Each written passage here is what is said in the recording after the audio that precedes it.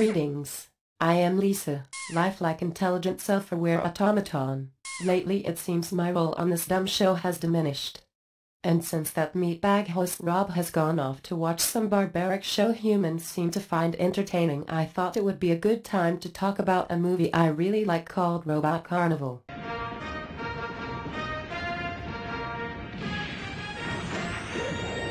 An animated movie from the human year of 1987 that featured shorts created by various Japanese animation directors. The opening sequence is spectacular as it has a giant mobile movie title laying waste to a village of desert dwellers.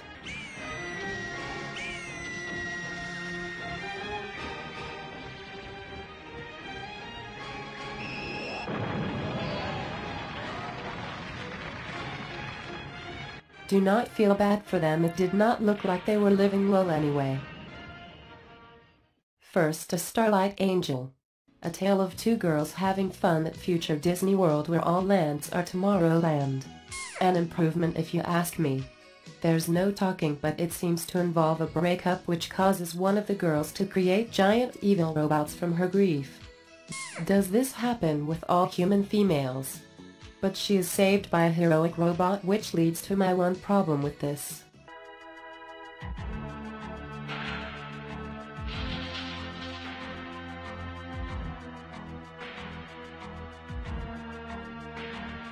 I am offended beyond human comprehension.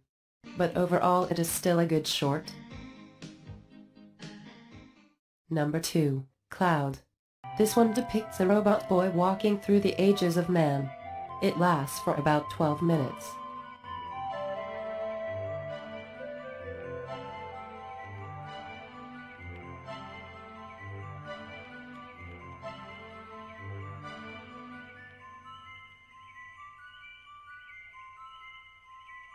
Though very pleasing to look at, humans with an inferior attention span might pass this one.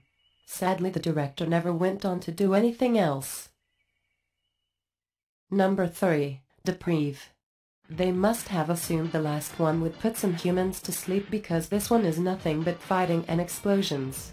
It pays tribute to many science fiction action anime, but it's a bit too violent for my taste.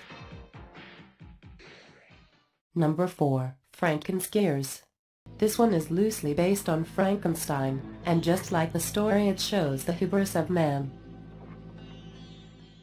Do not be discouraged. One day you humans will know how to be as perfect as a robot. Number 5. Presence. It's about a man who builds a robot girl to fill an empty void in his life, but he gets concerned when it starts becoming too realistic. I do not see a problem with this. It is longest of the shorts and one of only 2 that has dialogue, but it is by far the deepest of them all. Number 6. A Tale of Two Robots Chapter 3. Foreign Invasion. As the title suggests, this one plays out like a midway episode of an anime that does not actually exist. It features 2 wooden mechs slowly approaching each other to fight. I like that it depicts how truly inefficient steampunk designs can be. And it is full of what I think humans call humor. Your head should be stuffed and shown in a museum somewhere so that everyone will know what a real pea-brain idiot looks like. So there! And if they had an ugly museum, you'd be the prime exhibit! Why, you Iona! The final short is Nightmare.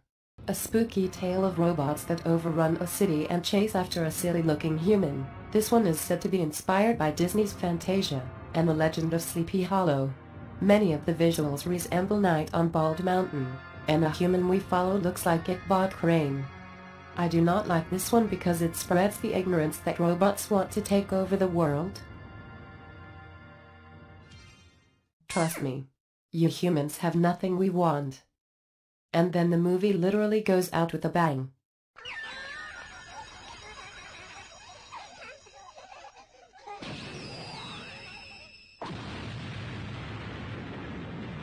So that is Robot Carnival.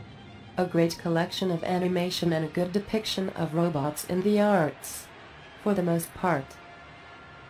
Well, I am glad I could share this with you. But I must get back to what I was doing. I think I am starting to understand what humans call boredom.